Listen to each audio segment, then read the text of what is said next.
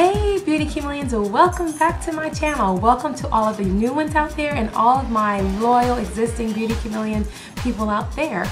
Well, today's tutorial is going to be a Valentine's Day look. And this look was chosen by a few of you that visit my blog and my Facebook page. And yes, I do have a blog. If you don't know, I have a blog, but I would love for you guys to go to the information box below. And there it will show you my blog link, which is beautychameleon.com, and my Facebook page, which is facebook.com. And there I posted some pictures of me playing with the Raving Beauty products I received back in January for Valentine's Day look. And I posted 2 looks. And a few of my wonderful subscribers went to my blog and voted, and it was maybe total only 6 or 7 of you, but hey, you guys count, and I'm so glad you guys gave me your feedback. But you guys chose this look, which is a beautiful smoky eye that you can wear to a fun dinner out with your Valentines for Valentine's Day. Something that's very soft but wearable for daytime. And we're going to be using some Raving Beauty cosmetic products. We're going to be using Divine Wine, which is a beautiful blue burgundy wine tone. We'll also be using light pink, which is a very shiny, I won't say shiny, but kind of a satiny eyeshadow with a little sparkle. And then I'm also going to be breaking out an existing Raving Beauty color, which is Carbon. And Carbon is just a matte black, but we're just going to be using those 3 shadows for this look. It's going to be very simple and easy. And if you'd like to see swatches of this look, go into my blog. There will be a link to the specific post where I did the Valentine's Day look, in addition to swatches and all that fun stuff. But if you'd like to create this fun Valentine's Day look, stay tuned and keep on watching. Okay, let's get started. Now, the very first thing you want to do before you begin this beautiful smoky Valentine's Day look is definitely prime your eyelids. Now, the primer I'm going to be using for this tutorial is one of my favorites, which is the Smashbox. And this is the Photo Finish Lid Primer. I love this one because it has a tint of color and it matches my skin tone, but you can put that all over the eyelid, and you can also run it underneath the eye area to prime, because we will be dry lining the lash line with these Raving Beauty Cosmetics eyeshadows we're going to be using for this tutorial. The very first shade we're going to use is called Divine Wine. And this one is a dark burgundyish purple, blue-based purple that is matte. See how beautiful that color is? Starting with a little bit of the Divine Wine in the lid like so, I am going to be using a flat brush, and the brush is from Sigma. This is the flat brush here we're going to be using. See how flat. And this is one of their older brushes I bought previously. You guys know I love my Sigma brushes, but this is the SS252 brush if you have the older ones. But what we're going to do, we are going to be patting on just a little bit of the color onto the brush, just like so. And we're going to take that color and tap it on our lids like so.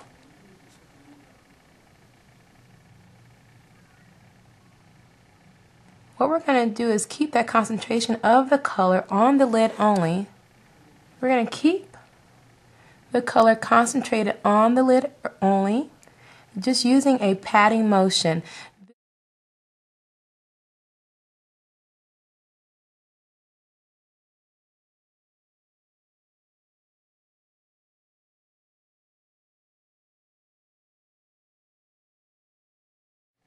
Now, once you have that area filled in, like we are doing now, we are going to switch brushes, and the brush I will be using to blend out this area is my Sigma, and this is my SS224 brush. And this one is a fluffy crease brush we're going to be using for this eye look. Now we're going to grab a little bit more of the color out of the lid like so, just by tapping the brush on like so, and tap off some of the excess. And we're going to start blending in the inner corner of the eye first, kind of blending up and creating a triangular shape in this inner corner. See that? We're going to keep moving and blending that brush in circular motions like so. And then we're going to start doing my favorite motion. You guys should know it by now, my windshield washer motion. In the crease, it's blending that color, and we're creating a gradient. So we want it really dark here, and we want it to fade upward. And we're going to also move on the outer portion of the corner. and move that color up.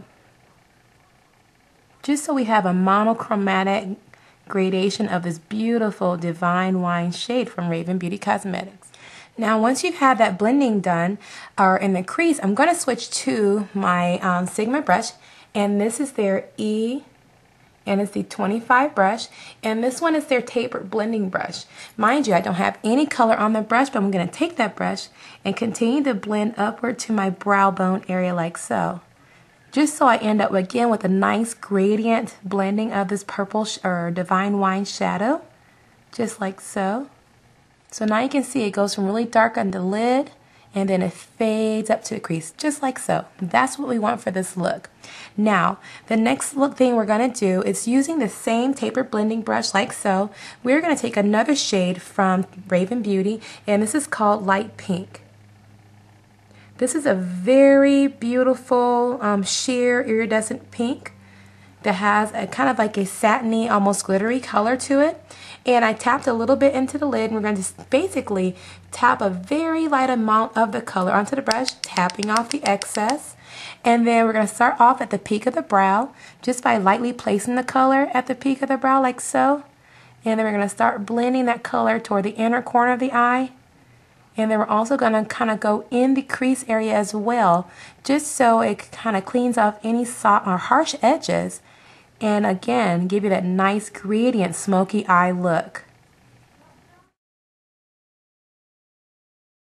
We're going to take a little bit more of that light pink and tap it at the arch of the brow, just so we can get a nice little highlight right there. You can see that. It's really pretty, but we don't want to leave it that chunky there. So again, take that blending brush and blend back and forth just like so. And also don't forget the inner corner of the eye, like so. So see how really pretty that is? Now we're not done yet. With the same light pink shadow from Raving Beauty Cosmetics, I'm going to take my Sigma, and this is the SS219 brush, and this is their pencil brush. It's kind of white and stiff on top. We're going to dip a little bit more of the light pink onto the tip of the brush, and I'm really going to place a little amount of it in the inner tear duct area of my eye, and then blend it about a quarter of the way in, just to blend out any edges on the eyes like so. And then I'm just going to grab a little bit more and run it along the lower lash line like so. So it gives you a nice little pop of pink in the inner corner. It kind of brightens up the inner corner of the eyes like so. We are primarily done with the smoky portion of the eye, but what I want to do now is really darken up along the parameter of the eye area. So what we're going to do, grab a angled brush. I'm just using Sigmas, and this is the SS266 brush, or angled brush, the old one, just like so. And we're going to take another color from Raving Beauty Cosmetics, and this is their Carbon, which is a matte black eyeshadow. Now, if I were you, I would tap a little bit into the lid so you don't have any accidents happening with these darker colored shadows. But once you get a little bit into the lid, you're going to take a little bit of that color, and we're going to actually dry line our upper lash line. I will not be using a liquid liner or a lash liner in this tutorial, but we're going to take that color and just dab it along the roots of where the lashes grow out. You see how I'm just kind of lining the area?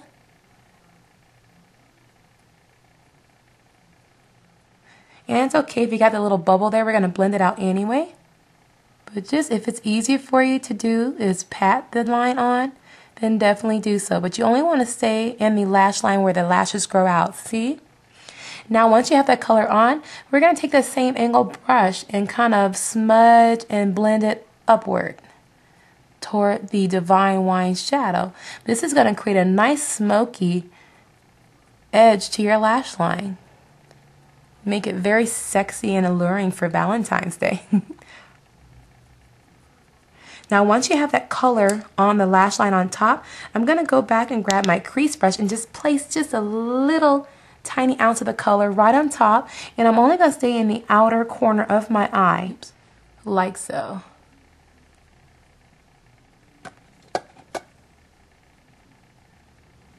See? So now it's just a little bit more smoky, and so you don't have to be afraid of that matte black shadow for sure. So now that we have the upper lash line, dry line, we're going to do the same thing to the lower lash line. But again, we're going to start from light to dark. So we are going to grab that Divine Wine shadow again, and using the angle brush, I'm going to take that liner and just tap a little bit of that shadow, and I'm just going to line along the lower lash line like so. And I'm going to also bring that color all the way to about 3/4 of the way in. And don't forget to also line along the outer corner just so you don't have a gap around that area. Okay, so we have the Divine Wine, but we're going to deepen it just a little bit more by adding on the Carbon shadow using the same angle brush. Grab a little bit more of that Carbon shadow, and we're going to go right on top of that Divine Wine just to darken it up along the lash line. So kind of tap it just like so. Don't forget the outer corner, connect on top. And then you want to bring it about 3/4 of the way in, not getting rid of our beautiful highlight color in the center portion of our eye. Now once you've done that, if you like to put liner on the lower lash line on the inner rim, you can do so. I am going to be using Urban Decay, and it's their 24/7 Glide in 0. And I'm just going to line my waterline. And once you have the waterline complete, you have the eye look done. Now for me, I am not going to just use mascara. I am also going to add my false lashes. And the lashes I'm going to use for this tutorial are going to be my favorite Red Cherries number 43. I love these. These are great for every day. They're not too dramatic, but I got these from MadameMadeline.com. So if you want to find Red Cherry lashes, you can definitely go to MadameMadeline.com, and I'll put a link in the information box below. But I'm going to add my lashes, and then I'll be right back to show you what I do to finish off this look.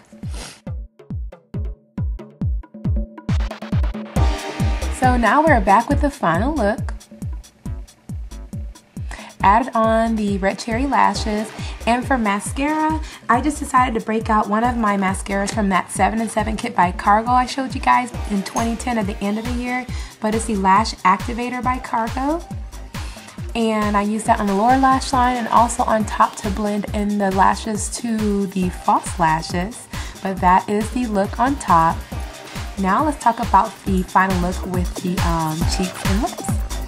Okay, for my cheeks, I decided to break out a color I haven't shared with you guys in a while, but if you haven't seen it in my haul video, or it will be coming up, but the color I broke out is by NARS, and the color, I believe, if I'm pronouncing this wrong, is Delcier.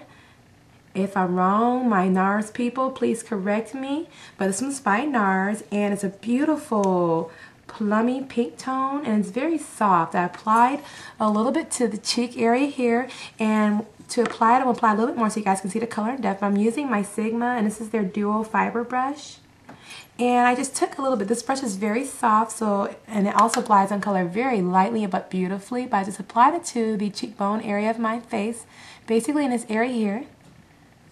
And then to add a little highlight, again, if you're a viewer of my blog at beautychameleon.com, I did a blog post about the Lorac Tantalizer. This is my favorite big bronzer for the body. At least for my skin tone, it works for more of a luminizer. But this one, you flip out, and I decided to use another Sigma brush, and this is the Sigma Tapered Highlighting Brush.